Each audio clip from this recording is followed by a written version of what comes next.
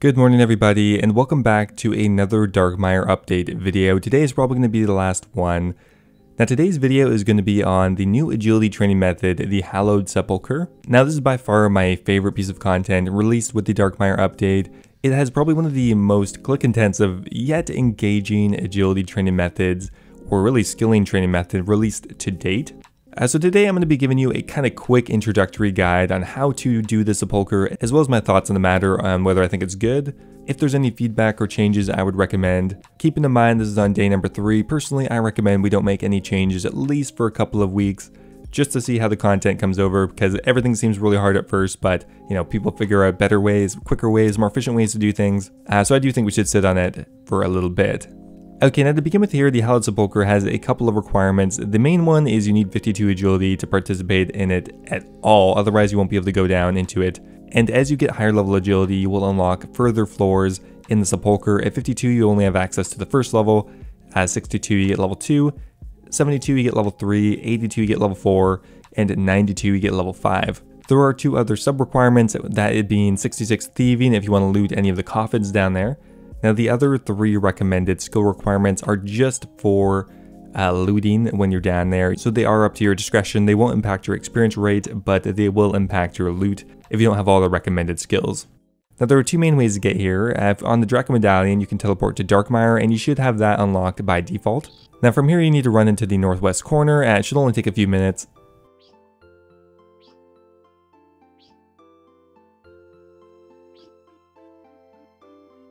Okay, here we are, just enter the mausoleum doors, and now we are at the Hallowed Sepulcher.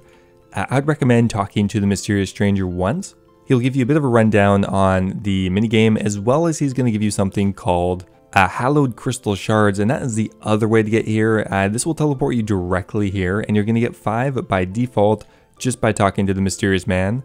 Now if you want to go ahead and buy more, you can. They cost 1 hallowed mark a piece, which really isn't too expensive. I'd maybe recommend buying 10 of them, just to have for a quick teleport here. Now while we're here, let's talk about the rewards. Now there are several different rewards here. There's a mysterious hallowed goods shop which sells a bunch of different things, mainly that are used in the Hallowed Sepulcher.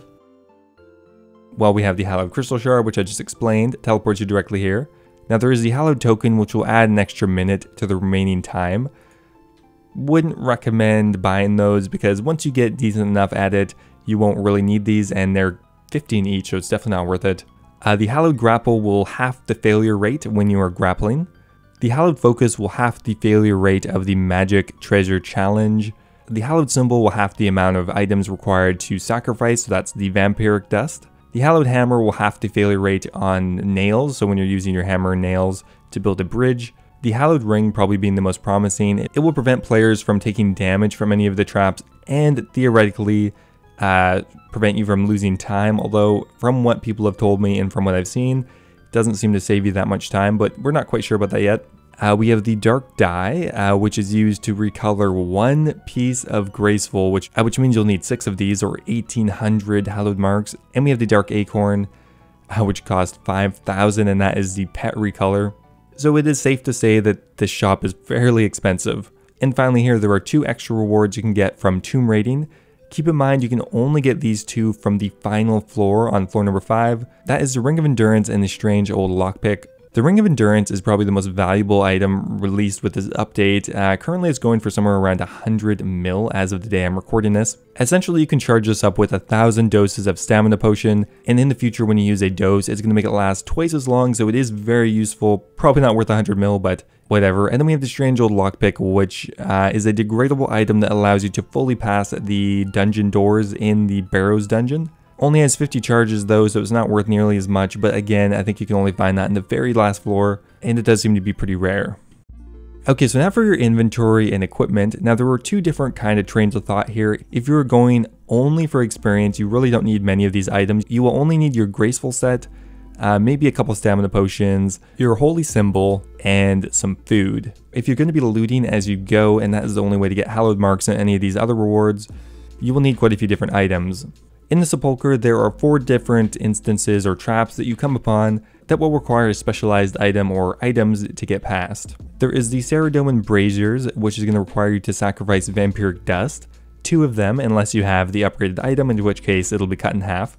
There is a broken bridge that you'll have to fix, which will require a hammer, a saw, and 2 planks and some nails. Personally, I'm just using regular planks and steel nails. There is a grapple pillar, which is going to require you to have a crossbow and a mithril grapple. And finally here, there's a portal frame that you have to conjure, which is going to require an enchant jewelry spell of any level, but a higher one is recommended. Which means to do this properly, you will need to be on the standard spellbook. I do have the tier 7 enchant, however, that particular one doesn't seem to come up until you get into the lower levels. Currently, I have only 74 agility, which means I'm only completing the first 3 floors. Now, one last thing before I get into the sepulcher is, it is possible to get the same challenge twice, so I'd recommend bringing multiples. Now, the only other items I'm bringing here is a bit of food, although if you're learning, I would recommend bringing maybe 8 pieces of food. And I'm bringing some stamina potions. While they're not 100% required, they do come in handy, and sometimes you do run out of run, so they're nice to have. And a super anti-poison, because there is a chance you get poisoned if you are looting the chest. Alright, with that all out of the way, let's go ahead and get into it. Okay, so once again, I'm only level 74 agility, which means I only have access to the first 3 floors, so that is what I'm going to be doing an overview of. The polled experience rate for what I should be getting is around 55,000 XP per hour. And in the first 3 floors, you come upon most of the different trap types, so it's a good introduction anyway. Now, there are 2 entrances. It doesn't really matter which one you go into. Just go into one of them. A message will pop up, but you can click yes, don't notify me again. Now, the Hallowed Sepulcher has quite a few variants on how you go through it. You're going to get a random one every time, but I think there are only maybe 3 or 4, which means you're going to learn them all fairly quickly. Okay, now the first trap we have here is the arrow trap. Now, the first thing you'll probably notice after doing this a few times is the hitbox on these things are very strange, and they can be kind of hard to see. Now, the way you know which arrow is coming next is there's going to be a small movement on the statue, and it's really important to look ahead and pay attention to that as you run through the sepulcher. The arrow trap is by far the most punishing one and the one you want to focus on the most, as you get further into this, there'll be multiple combinations of arrow traps, flames, and other things. Okay, so we're going to start running up here, and we're just going to pay attention to the statue, and if it comes down our lane, we're just going to move right over. One at a time is pretty simple. Now, next up here is the flame traps. Now, if you have Runelight, I would highly recommend marking the safe tiles. Now, all of these tiles are safe, however, you don't necessarily have to do them one at a time. Now, if you don't time it that well, you can do these one at a time. However, that is going to be quite a bit slower. Now, if you have the timing down, you can go almost all the way through in one go. Now, it just takes practice, but I would highly recommend just going for it and seeing how many parts of the flame you can get through at once, because overall that's going to save you a ton of time. Okay, so now I've come down here, you'll notice there's 2 options here. Now, because I've been explaining how to do this, I've taken too much time. Now, there is actually a time limit on each floor, and if you take too long, you will not be able to loot the chest here, and you will not be able to continue on to the next floor. So what you'll have to do is you'll hit quick exit. We'll still get the agility experience, but we won't be able to continue on to the next floor. So we made pretty good time on the first floor here. Now we have 2 options here. We can go ahead and loot the coffin, which we'll do now. For this particular trap, we need our grapple and myth grapple. We'll run over here, go ahead and search the chest. If we successfully loot it, we're going to get potentially a hallowed mark and something else. This time we got a hallowed mark and an adamant sword. Okay, so keep in mind here that looting the chest is going to vastly reduce your experience rate per hour. Personally, I wouldn't recommend looting most of the chests. The only one I personally do is the one with the vampiric dust, because it is by far the quickest and doesn't reduce your experience per hour too much. Okay, so now we're on floor number 2.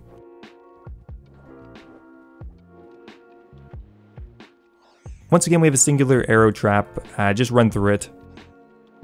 We have the sword trap here, which is by far, I think, the easiest one. You just run past it. Don't even have to time it that well, and you should be able to make it pass, no problem. Okay, next over we have the portal trap, which personally, I just run past, because half the time the portals don't even activate. And really, so look, I just ran over that one. And once you get to later into the sepulcher and there's multiple traps at the same time, the portals really are too random to try to predict or anything, so I just run past them.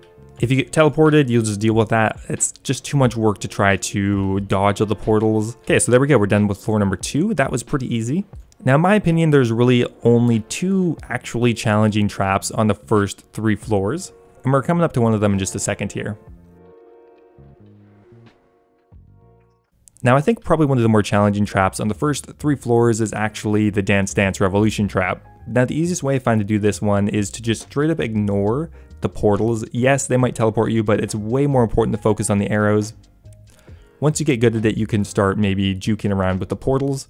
but there's just not enough leeway to dodge both of them at the same time. Okay, so we're going to be focusing entirely on the arrows and on the statues. We're going to be paying attention to which ones are going to be shooting next based on the slight movement they make, and we're going to make our movements based on that. Okay, so the left lane is open. Now we're going to go over to the middle lane. Now we're going to go over to the right lane. All the while, we need to make some progress moving forward. Middle lane, right lane, and now the right lane's free, and we're just going to run right past. And another sword traps, run past that one. Definitely the easiest trap by far. Now the Ceradome and Brazier is usually the only one to actually end up looting because it's so quick. All you do is just sacrifice your Vampiric Dust, go to the door, loot the chest. This one reduces your experience rate maybe only by 10% if you only do this one. Adamant Plate Body and a Hallowed Mark. Okay, so this one is probably the most daunting trap of the first 3 floors and maybe even the first 4 floors. It's the triple arrow flame combo, and there's a few things that you really need to get used to here. The first one is the flame's shadow. It's just a shadow. It's a little confusing, but really it's only going over where the flame is. Now the way this trap works is the arrows fire randomly at intervals between the 3 of them, and the flames alternate between left and right. Now the easiest way I found to do this is first focus on where the flame is and then focus on where the arrow is coming from and just rotate back and forth. Okay, now first up here we're going to hover our mouse over where the flames are now. So right there. And now we're going to run for it. Now we're going to pay attention to the back. We know the arrow's coming down the 2 left sides. And now we're going to go over to the next flame area. Run for it. Pay attention to the arrows. They're still coming down the middle. That's perfect. Go over to the next flame. Okay, we know they're coming down the right side now. Focus on the flame. Check the arrows again. And we should be good. That one should disappear in time. And then we're going to run it to the right. I'll show you again in slow motion, but it's just going to take a bit of practice. Now one thing you might notice is I have a plugin for Ruin Light that is marking my destination tile. Now that plugin is called Tile Indicator. Personally, I find it really useful because when you click on a tile, it highlights it red, and when it disappears, that means your character is actually there, even if the running animation is not complete, which gives you a little more information because sometimes it's hard to tell exactly what tile your character is actually on. You could also turn on to highlight your current true tile, which would also be really useful. Although I haven't experimented with that one too much. Once you get it though, it's actually pretty easy to get through that in a timely manner. Now as we don't have a higher level agility, we can't go down to the next floor anyway, we're just going to hit quick exit, and now we're out. So in the background here, I'm going to do a couple more full runs, unedited, just me running through it. And I'm going to show you what kind of precision and accuracy and speed is required to get close to the pulled experience rates. I'm not saying I'm the best at this by any means, and I'm definitely making some mistakes, so there is room for improvement. So the pulled experience rates are as follows. At level 52 agility, you're supposedly getting 36,000 an hour. At 62, you are getting 48,000. At 72, which is my current bracket, I should be getting close to 55,000 an hour. 82 is going to be 66,000, and 92 is 75,000. Now there's a couple considerations here. One is if you decide to loot every chest, you're going to be sacrificing a lot of experience. So that is going to be a pretty significant trade-off. Now, we don't really know what the GP per hour is here. I've had a couple of pretty good loots actually in the first 3 levels, one of them being 2 Sandview serums. That alone is worth around 70,000 GP, which is pretty damn good. However, the bulk of the money is probably coming from that final chest, which could net you the rare rewards being the Ring of Endurance and the strange old lockpick. The Ring of Endurance once again being worth 100 mil, although that's on like day number 1 and 2, so I'm sure it's going to drop a lot. Now, how do I feel about the content overall? Personally, I actually love it. It's so much fun. I really enjoy running through it. I enjoy the fact that you can get loot. The trade-off doesn't bother me too much. Now, would it make some changes or suggestions? Yes, and this is just my personal opinion and just based on the first 3 levels. Now, a few kind of quality of life changes. One is the arrows. The arrows are incredibly finicky. Sometimes you run into the back of them a lot. I'm pretty sure they made it that way so that you couldn't like glitch through the arrows, but it does feel clunky, and half the time I'm running and I just smack the back of one somehow, even though I'm not even near it. Now, in my experience, the experience rate that they propose is on the high end. Like, someone who's learning this is going to be getting drastically less, and if someone is looting, they're also going to be getting drastically less. Like, just as an example, at my current agility level, I have 2 options. One is I could do the Sears Village agility course with a diary for about 55k an hour, or I could do the Hallowed Sepulcher for about 55k an hour if I'm lucky. Although, granted, I haven't practiced as much. I'm sure I could probably consistently get 55k an hour, but that would not involve looting. So realistically at my level, if I want to get the same experience rate, I might as well do rooftop agility, because at least I'll get marks of grace without losing almost any time, and that is worth a bit of money. With that said though, the Hallowed Sepulcher could actually be a much higher GP per hour, with the trade-off being you're sacrificing a tremendous amount of agility experience. As we don't really know the loot table for the chest, the GP per hour is a bit up for debate. All I know is this is very click intensive, requires a lot of work to get good at, and right now it doesn't seem to be giving me any more experience per hour than rooftops. Should we make a change yet? No, I don't think so. I think we should wait, see how good people get at this, see what the GP per hour looks like, and then maybe you could consider buffing the experience rate a bit, because there's just so many unknown factors here. Like right now we don't know what the price of, for example, the Ring of Endurance is going to settle at. If that is worth 50 mil going forward, then I mean, whatever. I mean, even if the agility rate is lower, the fact that you could make millions doing it would easily offset the lower experience, or at least the higher intensity.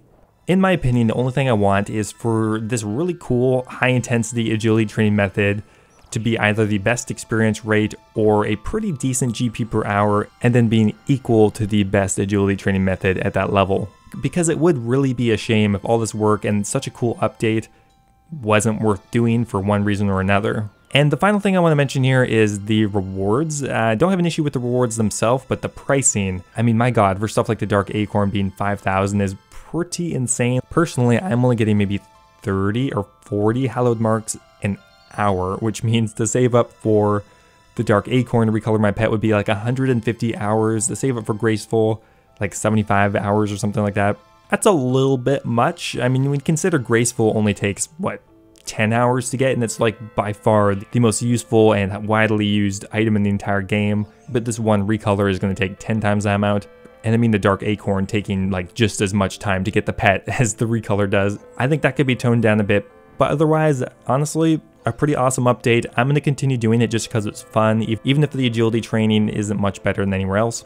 Anyway guys, that is going to be it for today's video. Those are kind of my thoughts on day one, and just a bit of a guide for anyone who's looking to get into the Hallowed Sepulcher. Thanks for watching guys, I hope you enjoyed, and I will see you next time.